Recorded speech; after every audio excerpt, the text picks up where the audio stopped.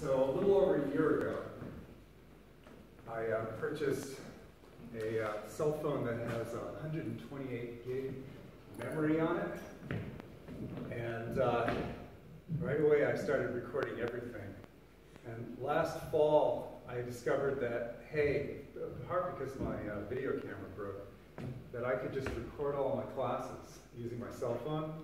And so of course I did that. And of course once you do that, you realize that once you record something and post it on YouTube or whatever, you never really have to say that thing again as long as you do a decent job. And then of course you start recording all your talks, and you realize that once you've recorded a talk and posted it on YouTube, why ever give that talk again? But the logical conclusion to that is that, therefore, every time you give a talk, you have to give a brand new talk. And so this is actually the third sort of de novo talk that I'll have given so far this year, and I'm slated to give 2 more talks that are going to be completely different. And that's pretty remarkable for a guy who actually doesn't do anything. So, with that introduction, I'll get back to that. There's actually a reason for that. So, phage therapy from a pharmacological perspective, various perspectives on how to improve the art. Wondering whether having perspective in that title twice is actually an improvement or takes away from the title. That's because I edit too much. So we all know what phage therapy is because we've already seen one talk on phage therapy today. But phage therapy is approximately a 100-year-old use of bacterial viruses to combat especially pathogenic bacteria.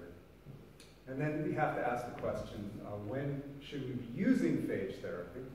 And the obvious one, everybody's answer will be, is when you have infections that are antibiotic resistant. You know, if you can't treat it with an antibiotic, you want to get rid of it, you've got to come up with something else, and phages are a reasonable alternative. But another thing that people don't think about too much is there's also something called antibiotic tolerance. And in antibiotic tolerance, what you have are bacteria that essentially are genetically sensitive to antibiotics, which means that if you take them out of the person or whatever they're infecting, and put them on a plate, it'll be sensitive to antibiotics, sensitive enough so that the antibiotic should be able to kill off the bacteria, but they don't. But instead, these bacteria enter into a physiological state in which they, in fact, are temporarily resistant to antibiotics, these persister phenotypes.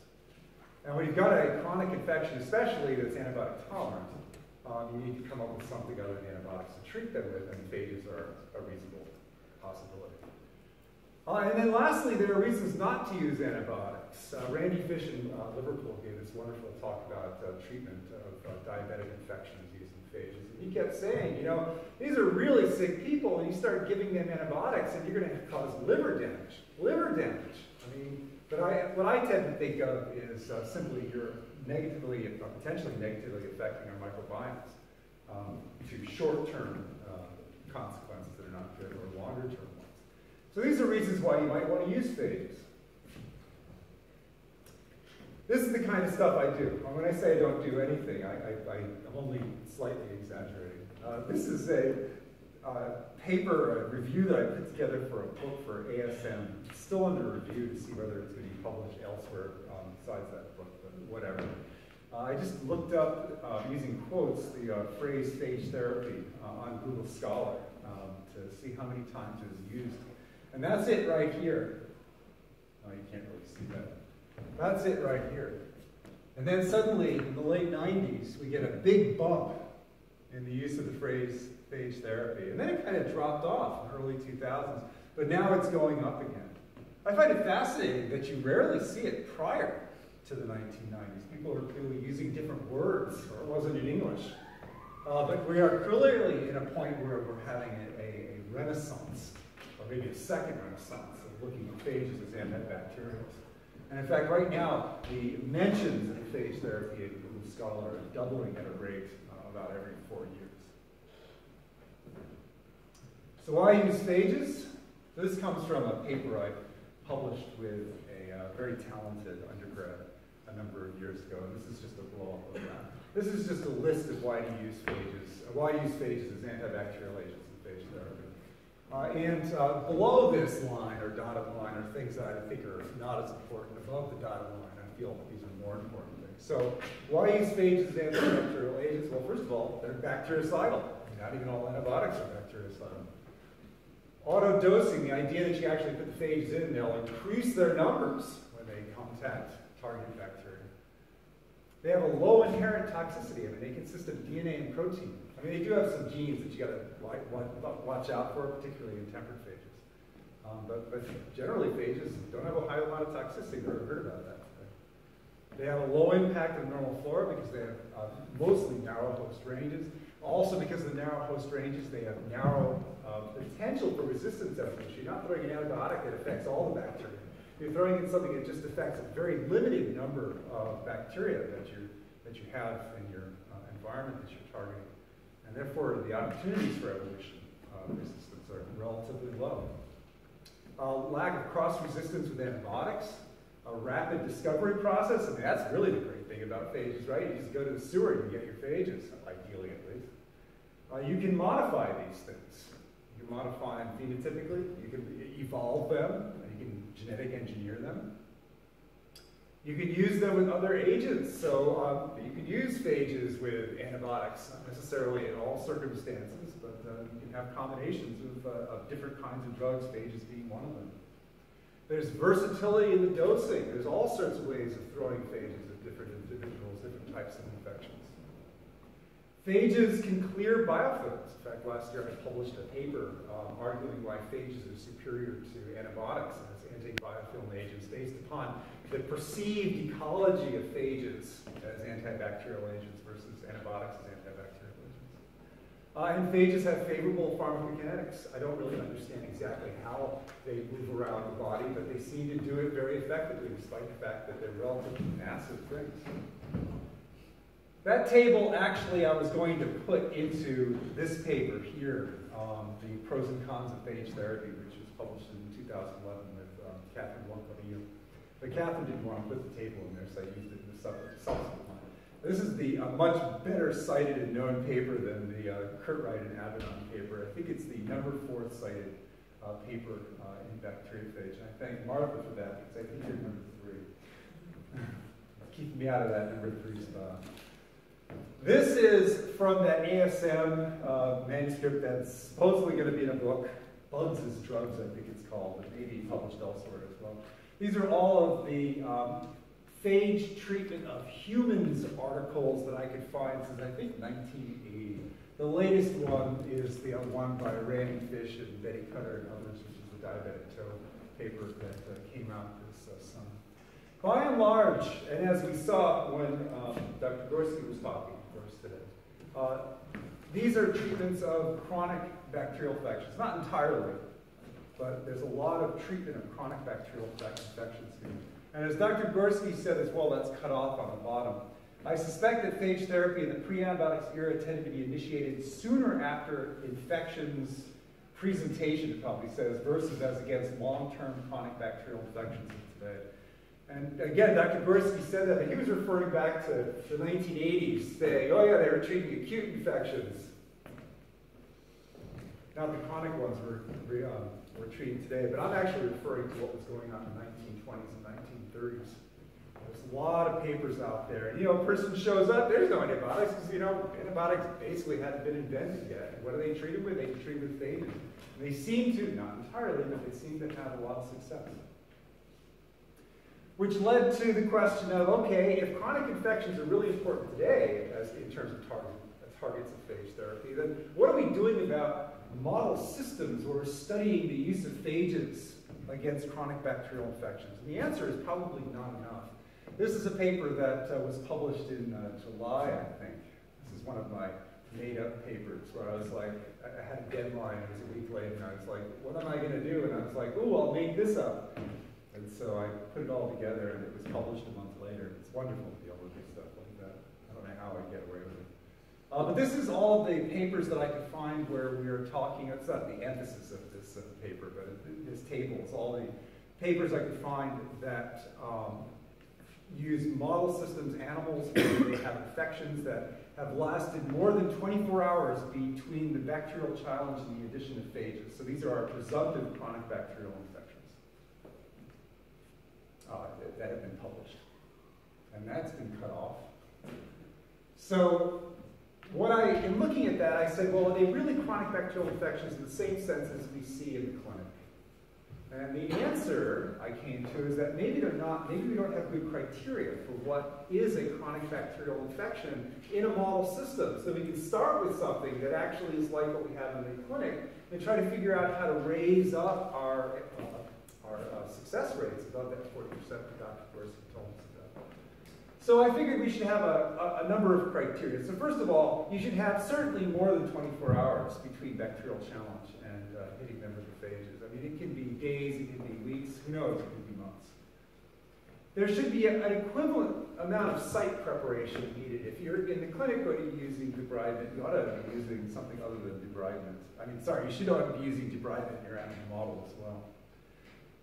And then because I'm kind of making this stuff up as I go, I figured that 2 of the next 3 criteria ought to be met if we're going to call this a chronic infection that maybe is similar to what's going on in the clinic.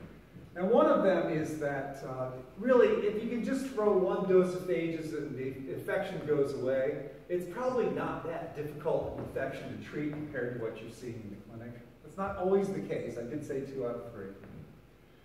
It should be that you actually demonstrate that there are biofilms there, since biofilms typically are associated with chronic bacterial infections. Not necessarily always, but again, I did say 2 out of 3.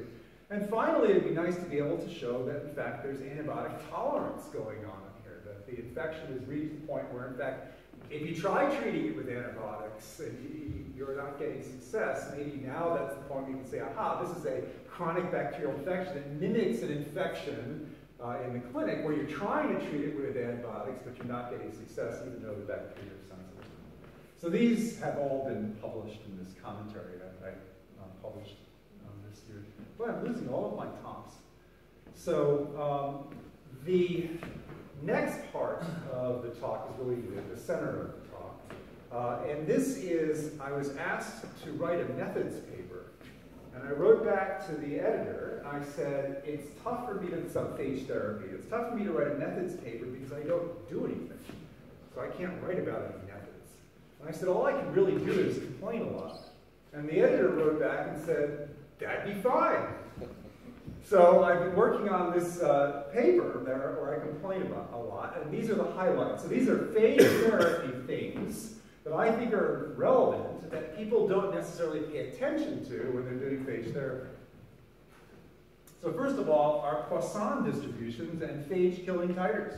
So it's actually possible to guesstimate, especially if you're assuming that the phages are not going to be actually increasing their numbers after you hit the bacteria with them, that how many of the bacteria should die. You would think that if you had an easy way of saying, aha, I have this many bacteria, this many phages, and I can predict how many bacteria actually should die, that people would just use that, but they don't. If you hit a phage with a ratio of bacteria, the ratio of 1 phage to bacteria, you should get 37% bacteria survival. 2 to 1, 14%, 5 to 1, 3 to 1, 5% survival, and 5 to 1, 1% survival. It just comes out of the Poisson distribution. It's easy to do this, and at least it gives you a baseline of whether or not your phages are reaching all the bacteria and killing all the bacteria. I mean, they might be doing better than that, they might be doing worse than that, but it's nice to, have a little comparison. It's really important to have the right titer that's sufficiently high in association with your bacteria when you're doing phage therapy. I like to say we should have about 10 to the 8 per ml, phages per ml, in association with the bacteria over micron length distances. So it doesn't have to be in your toe at 10 to the 8 if you're treating your eye. But in the actual infection, you should be shooting for 10 to the 8. Now that's a made-up number, but it's a conservatively made-up number. And this is the basis of the number. So this is a back-of-the-envelope calculation. If you had 10 to the 8 phages per ml, you had an absorption constant of 2.5 times 10 minus 9, and you allowed the phages to sit in association with the bacteria for 10 minutes, then you would get 8% survival, assuming that the phages found the bacteria and they're all bacteria which is pretty good. Now, you're not necessarily going to get 8%. It might not work out that way. You might get 20% survival or 50% survival after your 10 minutes. And that's why it's 10 to the 8 and it's conservative. But if you switch that to 10 to the 7 and run through the same calculation, you get 78% bacteria survival, okay? So 8% versus 78%. It's a tenfold difference. It kind of makes sense. But this is why getting sufficient numbers of phages in association with your bacteria during treatment is a good thing. And note that I'm not saying you have to add that many phages. Actively means that the phages can reach that number because they've replicated. I don't care how the phages reach those densities or higher. It's just that they really need to if you're going to have effectively getting rid of these bacteria. The many problems with multiplicity, the many problems with multiplicity of infection. It's a poorly defined, poorly used, and poorly understood concept. So it's multiplicity of infection, not addition. It says infection, and that's where the phrase came from. Even if you read that, oh no, traditionally it was multiplicity of addition, and then it became, that's the BS. It's multiplicity of infection. It's not multiplicity of addition. When people use multiplicity of infection, they're usually just describing relative numbers of phages. I mean, obviously there's a quantitative basis of this. But really what they mean is, oh, a multiplicity of 10 is tenfold bigger than 1. Well, why don't you just say that? Or better yet, just say, this is the amount of phages I've added. Because how is anybody supposed to repeat a protocol if actual phage numbers are not explicitly provided? And there are papers out there that do not tell you how many phages they actually added to the bacteria. There's model systems. And it's crazy. And this is in press. It's, you can find it on the bacteriophage site. It's just about ready to come out. Like just complaining for like 3,000 words about multiplicity of infection. That's what I do. Targets decline to 0 faster when there are fewer targets. Growing bacterial populations mostly are not our targets. This is especially true for chronic bacterial infections. This is basic microbiology. You know, if you can first reduce the number of target bacteria and then hit them with your disinfectant, you're going to kill off those bacteria faster. That's why you clean up the spill before you try to sterilize or whatever. You use clean glassware rather than dirty glassware. Now this is a little confusing because Payne et al., I'm not criticizing, but Payne et al. Made the argument that in order to have effective phage therapy, you need a certain number of bacteria around. But that's referring to active treatment, where the phages actually have to increase their numbers. It's not referring to the phages simply getting rid of the bacteria. To get rid of the bacteria, ideally you're going to start with as few bacteria as possible, and then hit them with large numbers of phages, okay? It's just basic microbiology. Phage therapy is not inherently reliant on phage replication. What's really important is bactericidal activity. So we've got, was that an alarm or something? Good. It was a something, it was a creak. So we've got passive treatment where you're just relying on the phages reaching the bacteria and killing them. The phages need to be bactericidal, but they don't even need to lyse the bacteria, really. At the other end of the spectrum, you have active treatment where, in fact, the phages have to not only infect the bacteria, but they have to replicate and increase their numbers to reach that magical 10 to the 8 in order to actually wipe out the bacteria, reach an inundation threshold. But basic phage therapy, at an absolute minimum, you need to have the bacteria be bactericidal. It's good if they replicate. That's what this passive active is all about. The idea that you can have the phages reach the bacteria and then get this extra boost because they're increasing their population sizes as well, as phages are. But minimally, you need bactericidal activity. And what's really important, that phages are not toxic. And Dr. Gorski talked about this morning. But that comes with the caveat that the phages need to be reasonably well chosen. And we have all sorts of arguments about what reasonably well chosen means, but it probably means some kind of bioinformatic analysis. I have a tendency to, at this point, say, oh, poo-poo, we shouldn't be using temperate phages in phage therapy, but I'm in the process of thinking about putting together a manuscript where I say, in fact, maybe we shouldn't worry too much about temperate phages. Maybe they're not quite as bad as we'd like to think for phage therapy. But that's just an aside. So this is just pharmacokinetics and pharmacodynamics. I mean, we're always shooting for in a drug to have our minimum toxic concentration to be as high above our minimum effective concentration as we basically can get it. And phages tend to have a large ratio, and that is a real advantage of phage therapy. That phages just are not inherently toxic. This is just round 2, the title's cut off.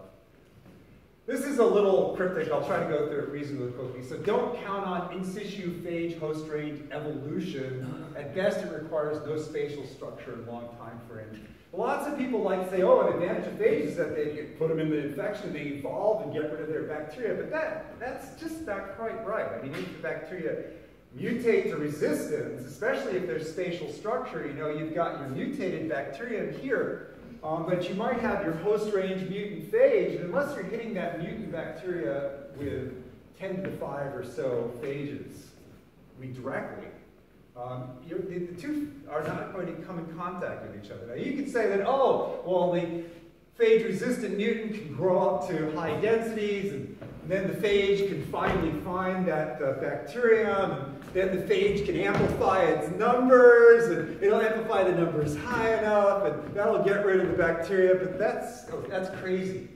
So I wrote, imagine were claims made that a drug maybe inefficiently could address a problem that was poorly defined. I mean, that's what this idea of in situ evolution is all about. Or they call this antagonistic coevolution for a reason, not antagonistic in situ evolved phages will kill off all the target bacteria. This is a pet peeve of mine. This page has lots of pet peeves. It's insufficient to reduce bacterial challenges to below LD50s. Generally, this is a problem of insufficient delays between the challenge of the bacteria and adding the phages. So if you've got an LD50 here and you add that many bacteria and 10 minutes later you add your phages and it reduces the bacteria load to there and suddenly the animals are not dying, what does that mean? It means the phages can find and kill the bacteria in situ, but that doesn't mean much, especially if you're thinking about chronic bacterial infections. This is probably not as big a problem now as it was 10 years ago. Models of chronic bacterial infections are of uncertain quality. Other than time delays, we lack defining criteria, and I've already gone through that. Often we're too limited in our therapy strategy development. Consider adding more phages or more often or more types of phages. So there's lots of different ways that you can attack bacteria. There's passive treatment, there's active treatment, there's this passive-active intermediate thing, which is probably the way phage therapy usually ideally works. Active penetration is taking advantage of phages and lysing of bacteria to perhaps getting rid of biofilms using phages, which phages tend to be quite effective at. Spots are limited, this is phage spotting, are limited in their utility, in their determinations of phage host range. Yes, they're a good first step for determining host range, but that's about it. And there's a paper that came out, was it last year, that talks about this. I mean, it's a great way to screen your phages for their host range. But if you say, oh, I've done the spot testing, therefore I've determined the host range, you haven't. I mean, that's a first step. It's an approximation. Claims of lysis from without tend to me to suggest confusion on the part of the authors. If one absorbed phage will kill, then so should many. But lots of people say, oh, I threw 100 phages at the bacteria, therefore I have lysis from without. That's just absolutely meaningless. And I wrote an entire paper on that. And I can't remember. That's one of the most cited papers. So maybe that's the 4th most cited one. I don't know. Who can keep track of this stuff, bacteriophage? If that's the 4th most cited one, then it's Martha's fault. Okay, so switching gears. So, how much time do I have? 10 minutes. Oh, I can slow down. So, coming out of this idea of, okay, guys, you're doing this wrong, you're doing this wrong, you're doing this wrong, you're doing this wrong, you're doing this wrong. Obviously, not everybody does everything wrong, but it's important to point out where there are problems, where the art can be improved. The next logical thing is to say, okay, if you were doing everything right, then what would you be presenting? What do I want to actually see in a phage therapy paper. And I sort of listed this out in that multiple scene infection thing that's in the process of coming out right now. But this is a much more elaborated list. So if I could have all my wishes in phage therapy papers, what actually would be published in these papers? And this is a huge list. And maybe what I'll do is I'll go through it quickly and maybe go back again. So just the bold part. So where did the phages come from? You know, did they come from sewage? I mean, obviously these things are information that are included in papers, but these are just like, if you could just include all this stuff, it would be great. How did you prepare the stocks? What were the titers of the phages in the formulations? Not cryptically stated, actually saying, you had to put in this many phages into the formulation. What are the details of the bacterial challenge? This is for model systems. You know, how'd you add the bacteria? Obviously, again, people show this stuff, but this is just my wish list. This is everything. What are the species, variety, age, and gender of the test subjects? How were the phage formulations applied? Sometimes it's difficult to tell. What was the state of challenge bacteria upon application of the phages? So, you know, what were they doing in there at the point where you added the phages? How often were the phages applied? What was the toxicity associated with the application? What were the efficacy results of the application? What potential is there for improvement of results? And how do these results compare to those obtained by others, including use of alternatives to phages, so for example, antibiotics? So it seems like I probably shouldn't go through all of the subheadings, but the subheadings are important too. I mean, there's just lots and lots and lots of things that could be included in phage therapy studies that would make it easier to understand what people do, to repeat what they've done, to improve upon what they've done, and maybe, in terms of the authors, it can get them to think better about what sorts of things are needed to go into the project itself, but also in terms of reporting the project. So together with the, this is everything that's wrong, I'm hoping to include that in the complaining methods paper. Unfortunately, that paper, that manuscript is now getting up to about 12,000 words. So we'll see how the editor feels about that. That's another problem I have, is I publish things that have way too many words. I think in the book that Dr. Gorski told you about, the phage therapy one, in the review that he mentioned there, one of the things they pointedly indicated is that one or two of the chapters was way too long. But the criteria for the authors said, oh, sure, chapters up to 20,000 words, no problem at all. So I took it at their word. So lastly, this is something that I have been playing around with. It's trying to understand phage interactions with biofilms. And this is published as well. This is published in the winter in FEMS microbial letters. And what I'm trying to understand is, why is it that in the laboratory we seem to be so adept at getting rid of biofilms, but in the wild, the biofilms, at least people think, aren't that susceptible to phages? And one of the arguments is that it's kind of a population dynamics thing, where there aren't a whole lot of bacteria around, and therefore there are a whole lot of specific types, and therefore there are not a whole lot of phages around of specific types, so it's tough for the phages to find the bacteria. When they do find bacteria, they want to amplify their numbers, but then it's tough for them to amplify their numbers for enough of them to survive to find new bacteria. But this is starting to look at the biofilm itself, and thinking especially in terms of the heterogeneity of the biofilms, the physiological heterogeneity, the development of biofilms, and how it is that the biofilm structure might be limiting the ability of the phages to actually propagate through the biofilms, the biofilm bacteria. Despite the fact that you have a lot of very similar bacteria that are close together. And this actually then tags on to George's talk just before this one, where he was talking about abortive infection systems. And what I'm trying to think about is beyond abortive infection systems. We're talking about abortive infection systems that really don't work very well. in fact, slow down phage propagation. And as a consequence, give the biofilm bacteria time to maybe disseminate a little rather than be wiped out by the phages immediately. And this is something I'm toying with. I've got the initial ideas of this in this FEMS paper.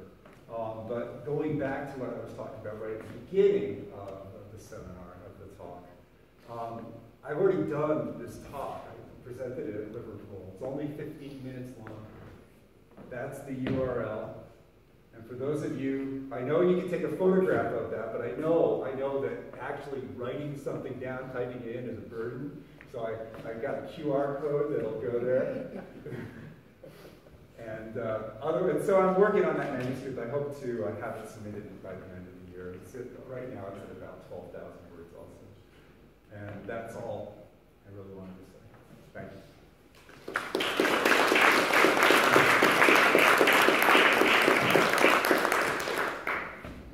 Great. Questions?